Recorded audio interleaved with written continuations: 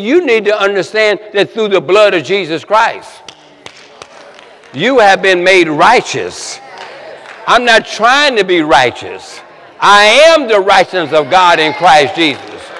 I've been redeemed by the blood of the Lamb. Welcome to A Father's Heart with Dr. Phil Goudeaux, Dr. Brenda Goudeaux. We are a family-friendly church that teaches the Word of God so you can live an effective Christ-centered life. This is where the Word works when you work the Word. And now, our A Father's Heart broadcast. Turn with me in your Bible today to the book of Genesis, the first chapter, but I'm going to just say something out of the second chapter first. Genesis, the second chapter.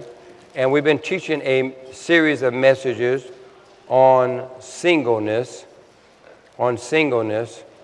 and living in his power, singleness. One of the things that the enemy does and works really hard is against what I call singles, but the world calls unmarried. And what we have done is tied unmarried as being single. But God calls singleness separate from being unmarried. So because of our lack of understanding, people have went into depressions and went into all kind of different anxiety attacks because of their being unmarried, because they never moved into singleness. So what I'm saying is that singleness is a state to be pursued, not a state to be run from. Being unmarried means that you are not single, or nor have you increased your value. So in the book of Genesis, the second chapter, verse 18 says, "And the Lord God said, it is not good for man to be alone, and I will make him a helpmeet." In other words, it's not good for him to be isolated or by himself. But he was not saying it was not good for man not to be married. Marriage is not the ultimate goal for us as people. Amen. Marriage, I'm going to say it again, is not the ultimate goal. It might be your ultimate goal, but it is not God's ultimate goal for you to get married. God's ultimate goal for you is to be single, to come into the uniqueness. The word single means to be separate, unique, and whole. God's goal is for you to become single, not married. God is not against you getting married, but God wants you to become, if you're going to get married, he does not want you marrying an unmarried person, and nor does he want you to be unmarried. Because the worst thing that could ever happen to two people is two unmarried people to get married. That just went right over your head. I can see Facebook right now. Pastor Goudeaux don't believe in marriage, or he's saying this and that. Listen to me. The worst thing that could ever happen is two unmarried people to get married. Because marriage is not made for unmarried people. Marriage is made for single people. And marriage will never be fulfilled, or you will never experience the joy and the power of marriage until you become single. And a lot of times, singleness means to be separate, unique, and whole, to be complete, to be fulfilled in Him. That's when your life is going to take a whole different turn. The reason why we see so much divorce, unhappy people in marriages, is because we had unmarried people get married.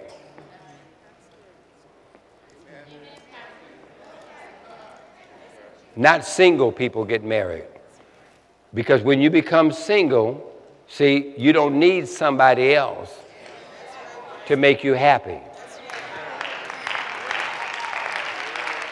You don't need somebody else to make you fulfilled. Because your fulfillment is in your relationship with Him. And now, when I become single, I increase my value. And what the enemy doesn't want you to do is to increase your value in God. He wants you just to stay unmarried, unhappy, unsatisfied, unfulfilled, always complaining, always pointing the finger. It's always somebody else. It's always either God's fault or somebody else's fault, but it's never you because you never took the time to work on yourself. Amen. And as in going on with Pastor is saying and what Kenneth Copeland taught us on last week, or reminded us of the Word of God in Genesis 1, beginning at verse 26. And this is a part to help us to understand when God, before God even made man, before he brought Adam here on the earth, he had a plan for man. He had a plan for man and women. Right. Before. So this is what he said. And God said, let us, being let, Father, Son, and Holy Ghost. Let us, not just, I'm going to go down and make man, but he said, let us, calling all three together. God said, let us make man in our image, after our likeness, and let them have dominion. Yeah. Let them have dominion over the fish of the sea. And, you know, we kind of run past it. We kind of memorize it. Fish of the sea, the fowl of the air, over cattle, and over all the earth, and over every creeping thing that creepeth on the earth. But that is so huge. When God, before, he said, I'm going to make man, and let's go down, and let's do a big thing. I haven't seen it yet, but let's go down and make man. And then he says in verse 27, so God created man in his own image. See, you are somebody because you created in his own image. Say that again. In the image of God created he him, male and female. Right. Created he them. Verse 28. And then what did he do when he made him? And then it says, and God blessed them. Yeah.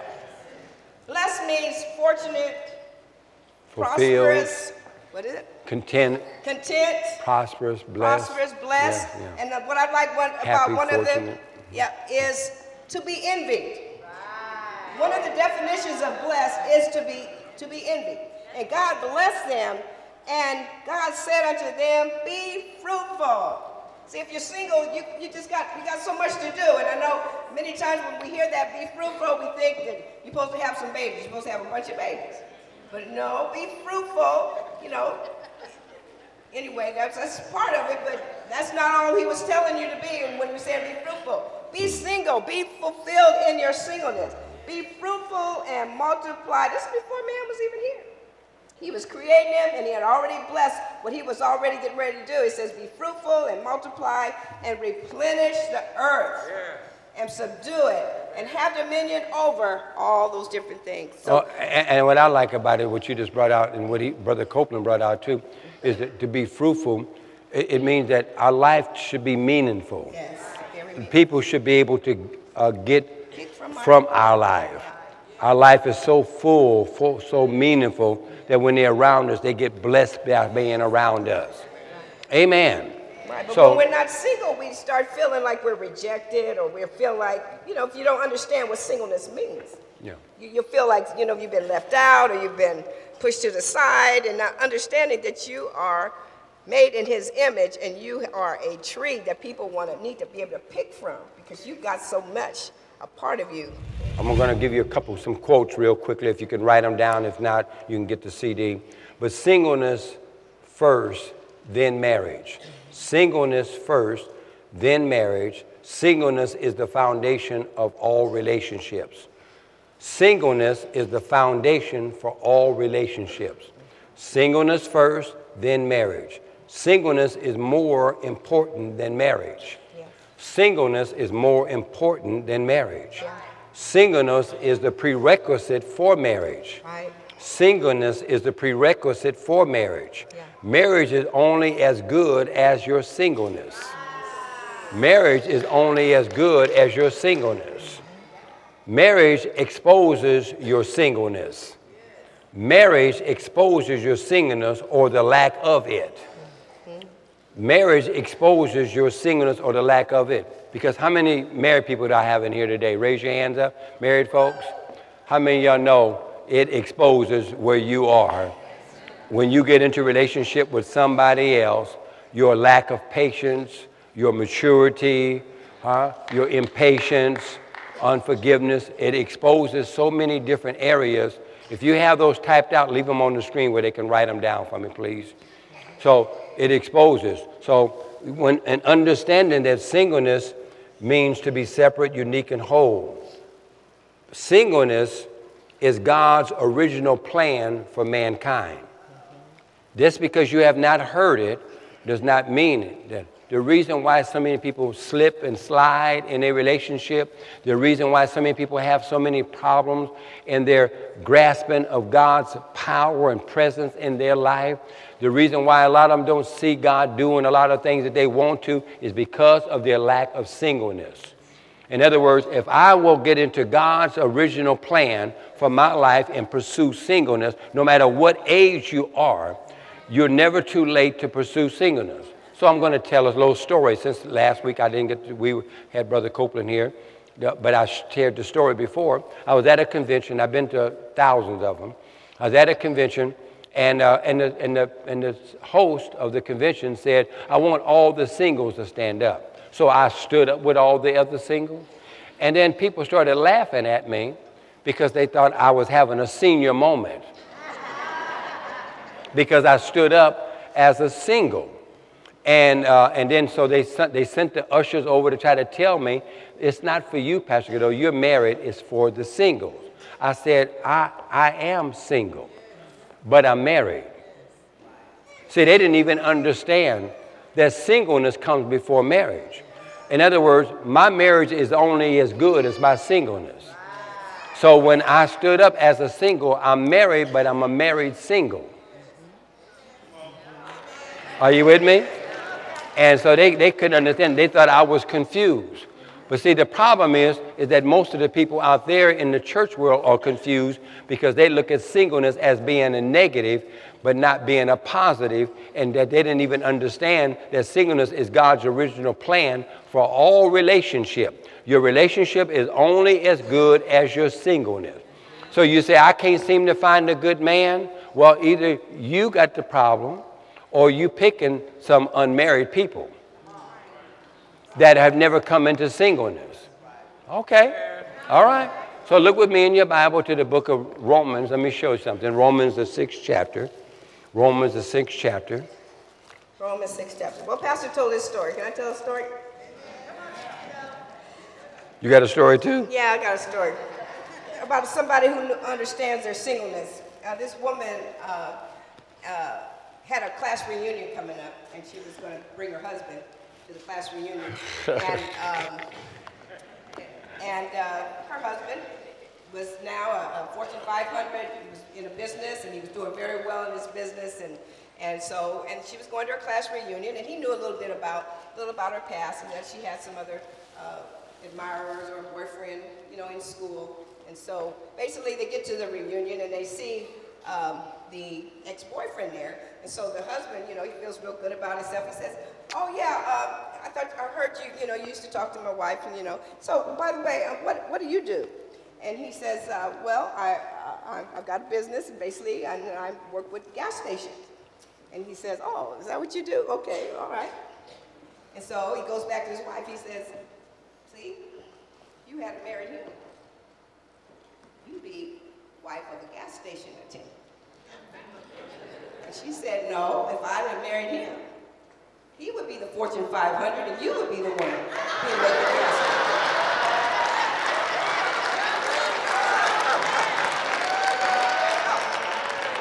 Bottom line is, she knew that she helped make him who he was.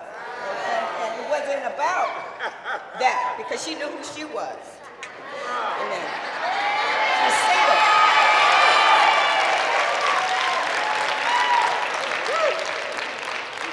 So is that the moral of the story? The story is know who you are. Know who you are and what you've done to contribute to because of your singleness. All right, thank you, Brenda. You're welcome. Look with me in Romans, the 6th chapter, in verse 19. It says, I speak after the manner of men because of the infirmities of your what? I'm going to read it again, Romans 6:19. I speak after the manner of men because of the infirmities of your what? of your flesh. Now, let me make this statement real quickly. Look at me, everybody, real quickly. How many are born again in here? Any born again people in here today? Okay. All you that have been born again, you move from being body, soul, and spirit to becoming spirit, soul, and body. I am a spirit being who lives in a body who has a soul. Are you with me? I am spirit, soul, and body. That's why the Bible says he that is led by the Spirit are the sons of God. So our greatest quest now, that's why singleness is so important, is to learn how to be led by the Spirit. The problem is that most Christians are still body, soul, and spirit, though they have been transformed spirit, soul, and body because of the infirmities of their flesh. They still let their flesh rule them. Their flesh control them. Have anger, temper and tantrum. Can't forgive. Still getting into sexual relationships. Doing things that are unbecoming as a Christian. Because God says, he said, I'm trying to speak to you, but I'm speaking to you as people that are still having the infirmities of your flesh are still controlling you. Look at verse 19. He says, because of the infirmities of your flesh, he says, for as ye have yielded your what? Members, servants unto uncleanness, unto iniquity, even so now, and you need to put brackets around some of that, but even so now, as a believer, even so now, yield your members, servants unto what? Righteousness and holiness. Everybody say righteousness and holiness. So he said, now yield yourself to that. In other words, see, a lot of Christians are always saying, God, help me do this. And Jesus, help me do this. And Jesus, I need you to do this here. And Jesus has done everything he's going to do. Listen to me, you got to take your authority. You got to take your dominion. You got to take your rightful position and say, no, you're not going to run me like this. No, you're not going to act like this in my house. You're not going to treat me like this here. And you take your authority. Listen to me. So people want to blame you. Well, Jesus didn't answer my prayer. That's why I'm still loose as a goose. Or whatever the case is because you, listen to me, you are where you are because you're not exercising who you are in Christ. See, so he says, look what he says here. So in verse 19, and he says, iniquity unto iniquity, even so now yield yourselves as your members, servants unto righteousness, and then unto holiness. Listen to me. Look at me real quick. Look at me. Unto righteousness. In other words, I can't even move into holiness, or another word I want to say holiness, into singleness, because singleness or holiness is about your character. So I can't even move into what God has for me. Why? When I don't even know who I am. So he says, unto righteousness. See, you need to understand that through the blood of Jesus Christ, you have been made righteous. I'm not trying to be righteous. I am the righteousness of God in Christ Jesus. I've been redeemed by the blood of the Lamb. I got a song I can sing that the angels can't even sing. I've been redeemed by the blood. I have been made a son of God. I am a son of God. I've been made in his image and his likeness, and God has declared me righteous. Therefore, I have no inferiority complex. I have no guilt, no condemnation. I have no sense of inferiority. I walk as the very Son of Almighty God before all of the angels of heaven, before all the angels in the earth and under the earth. I stand as the very Son of Almighty God. Though I am a son of God, therefore I exercise my authority as being righteous, made in his image and his likeness. I just want to testify I am somebody through the blood of Jesus Christ, and I'm not going to be inferior to you when you don't know who you are and you want to put me down because I walk at a higher level than you do, because you don't want to change. You want to stay inferior where you can always make excuses for the appetites of your flesh.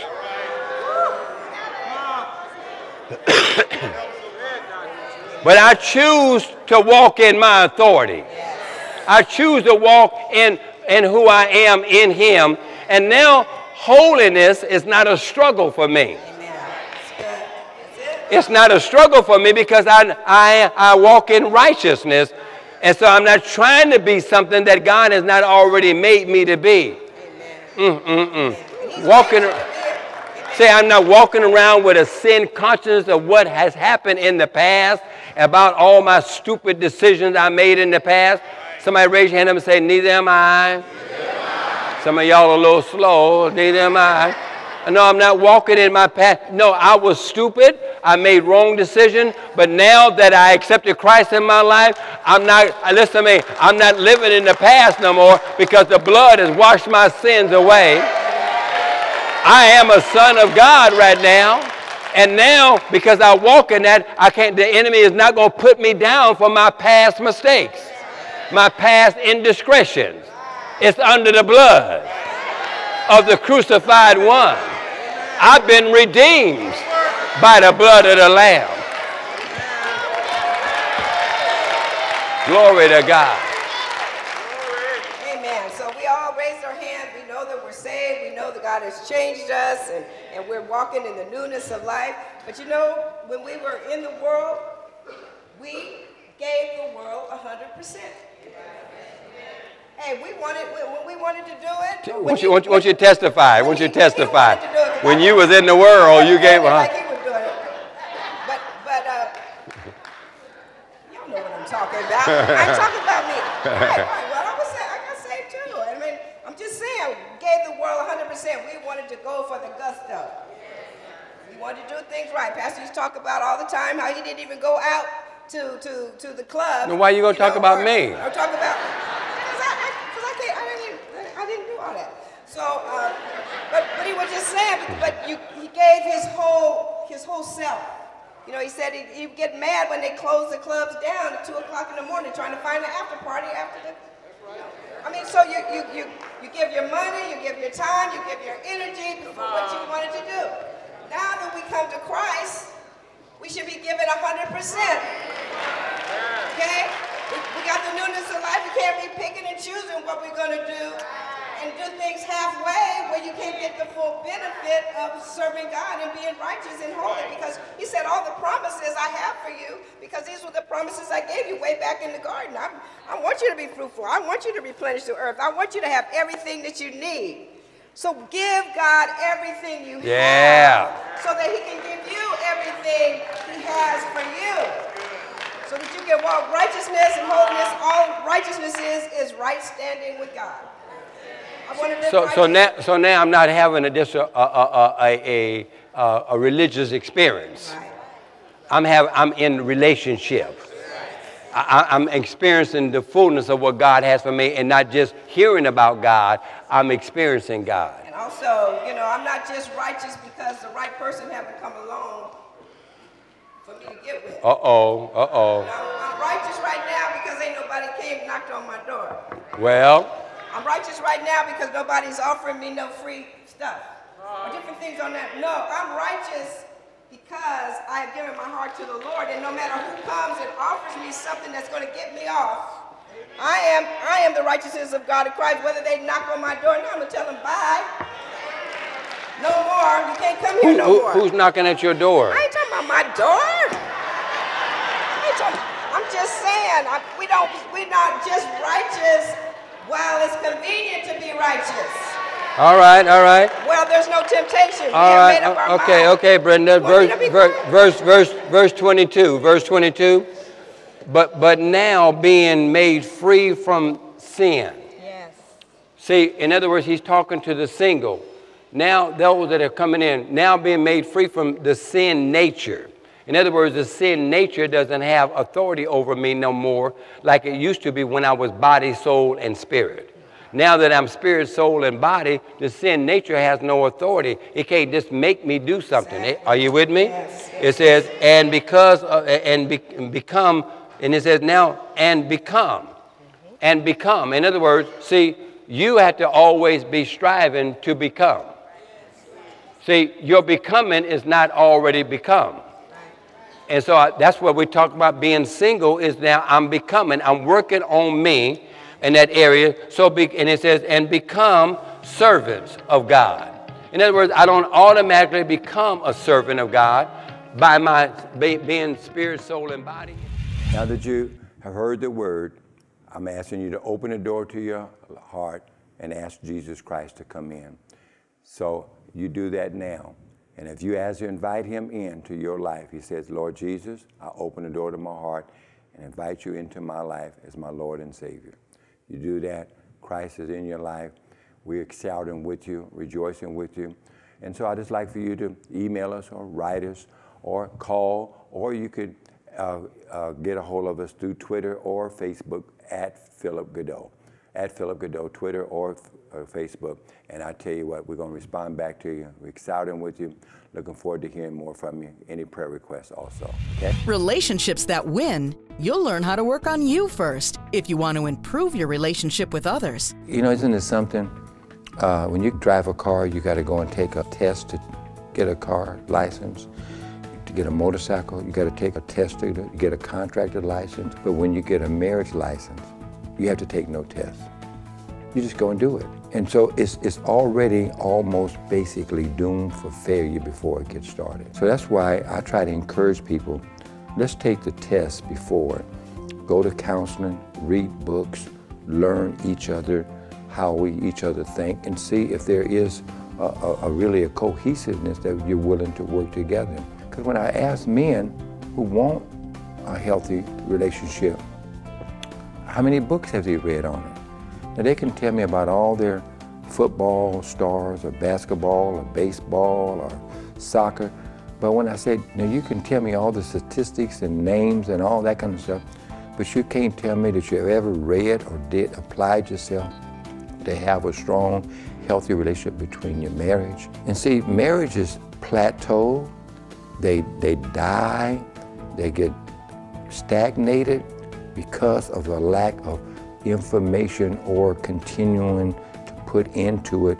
And that foundational man is the one that has to continually understand he's the giver. He's the giver in it. He's the one that is the projector to make it happen. Subscribe to us on YouTube and see the latest videos from Drs. Phillip and Brenda Goudeaux. It's easy. I am the God of more than enough. I am a El Shaddai God. I'll bring you back and then I'll lift you up. Just log on to YouTube and type in Phillip Goudeaux Ministries and then just click subscribe. The video messages are right there on your screen. And if you're out and about, we also have a smartphone app so you can catch the Goudeaux on the go. The app is easy to find. Just search Calvary Christian Center for both Android and iPhone users. Stay informed, stay connected, and stay encouraged on YouTube and with our amazing app. It's easy to become a partner. Just log on to our website and you'll receive special video messages and updates. Thank you, partners.